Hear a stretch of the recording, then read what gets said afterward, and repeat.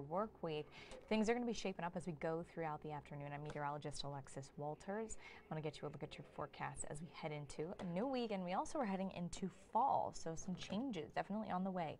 Now, if you guys are tuning in, go ahead, drop a comment, let me know you're there, say hello, say good morning, and if you have any questions about your forecast, I will do my best to answer. I'm going to go ahead and pull up that Facebook post here on my phone so that I can stay in contact with you guys. All right, so of course, if you were up early this morning or if you were even laying in bed, you probably heard the thunderstorms that rolled through early today. So that really kicked off around 4 or 5 o'clock, moving in from west to east. Here's a look at our time-lapse weather cameras. You can see this has been since about 8. Skies at that point started to dry in the Cleveland area.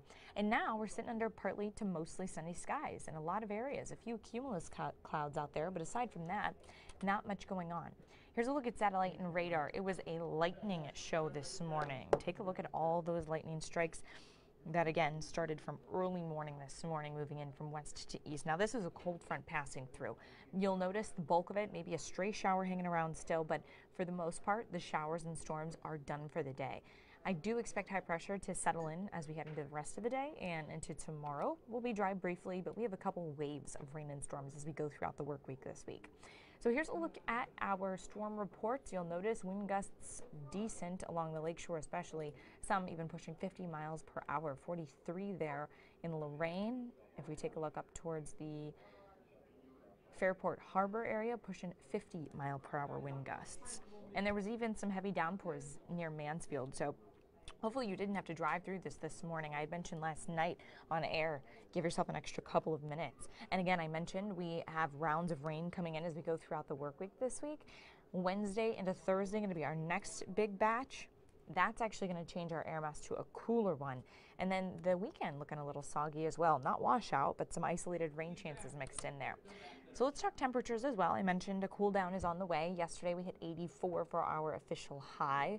Typically we're in the mid-70s, so we're above average for this time of year, that's for sure. However, as we get towards Friday and Saturday, we're looking for below average temperatures. Now today we're pretty right on par as far as our highs. There'll be a couple degrees warmer than the average. Right now we're anywhere from the mid-60s in Youngstown, upper 60s in New Philadelphia, mid-70s in Cleveland and Lorraine. So let's go ahead and walk through this on Futurecast. This is kind of a broad picture here. That cold front passed through, or is passing through, excuse me. Not really dropping our temperatures too much. We'll still stay right around the 80-degree mark both today and tomorrow.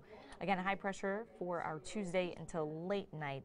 Then I'm expecting our next batch of rain to push in. So first the warm front lifts through, pretty spotty showers. If anything on Tuesday, it would be late at night in our far western counties. Wednesday, we've got 2 rounds of rain, one in the morning, some storms mixed in there as well, and then the cold front passes through Wednesday evening. So that'll be your better batch of rain and storms. Let's take it closer to home here. Again, highs today on either side of 80. It's just going to depend how much sun you get in your area. A few passing clouds in and out. Drive home from work today should be looking good. Tomorrow, expecting dry skies. I know you're picking up on some moisture there on the eastern counties on our Futurecast, but I'm not really expecting any rain for your Tuesday. Tuesday afternoon, same story temperature-wise, right around that 80-degree mark, and then late Tuesday, if not into early Wednesday morning, we'll see another batch of rain and storms. Again, these ones could be a little on the gusty side, but keeping an eye on it for now with the passing warm front and then cold front.